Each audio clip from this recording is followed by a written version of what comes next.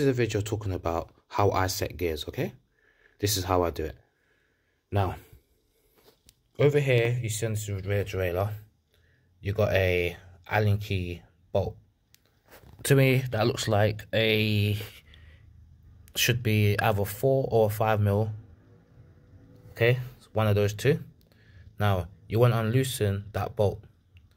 So, you want that rear derailleur to be on that bottom tooth, the one you see on the right. The little small cog over there.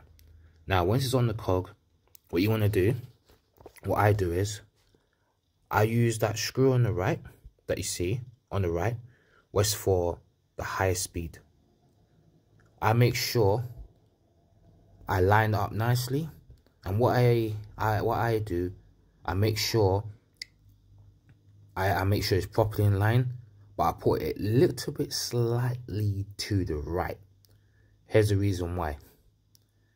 Because once I tighten up the screw on the cable, what I do is, okay, I will come up to my shifter, as you see up here.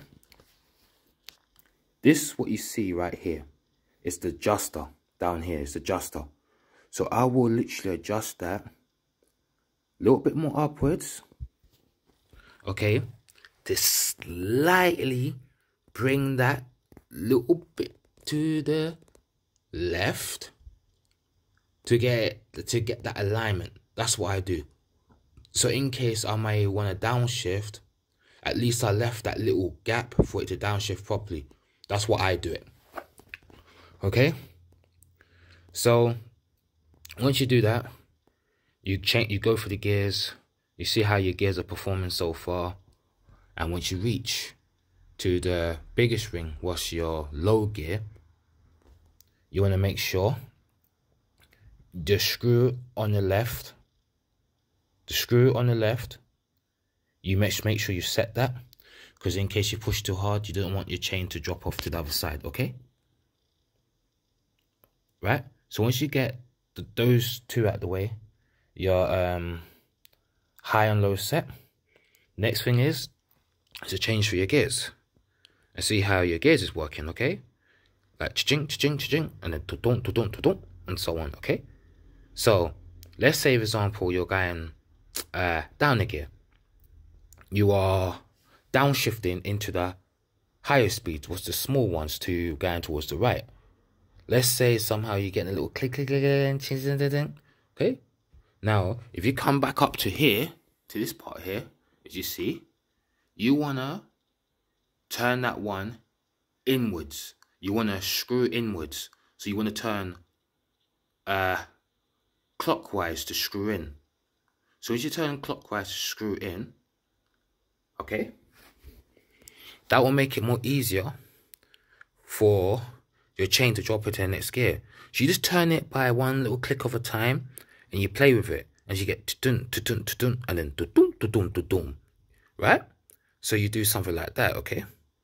Now, if you're clicking down and you hear the chain go down and it drops again, so you want to do is come back up to here, and you want to turn that knob over there anti-clockwise, okay? So you turn it anti-clockwise, and that will help eliminate the chain dropping down from, let's see, I'm on first, second, third, I'm on the 4th gear. So let's say I go from 4 into the 5th gear, and somehow it drops in 6th gear. I will turn the knob anti-clockwise to make sure it just drops from 4th into 5th gear, but not into 6th. So you use that up here to help fine-tune the gears, okay? So when you turn it inwards, clockwise to go inwards, it helps it to drop gears, okay? When you screw anti-clockwise, it helps you to help the gears go upwards, okay? Now, by looking at this very carefully, that's all you have to do to set these gears. And one last thing to keep in mind, don't forget this screw. This screw is known as the B screw, also known as body angle geometry screw, okay? So exactly, this is what exactly it does. Now, if you turn that screw anti-clockwise, what happens is your top pulley will get more closer to the sprocket, as you can see, okay?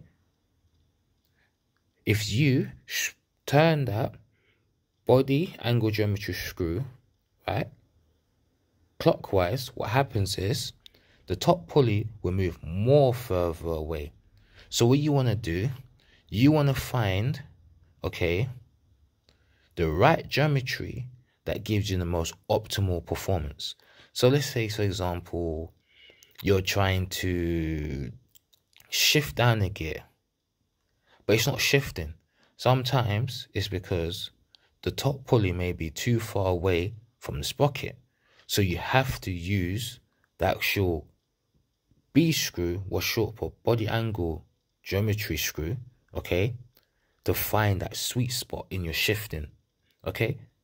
With the SRAM Eagle, it comes with a tool that shows you the right geometry that you must have this to get the best shifting performance.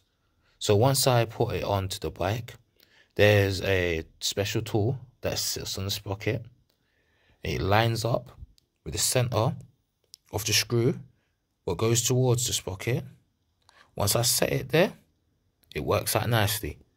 Now, if you're going for a rear derailleur, will not have that tool. As long as you just play with this screw here, what's the body angle geometry screw, you'll be able to find yourself your sweet spot, and you keep doing that, and you have your gears working for you. It's very easy to do. If you put in some time and effort, 100%, I know you produce excellent results. So hopefully this video helped you, give you a good idea how to tune gears.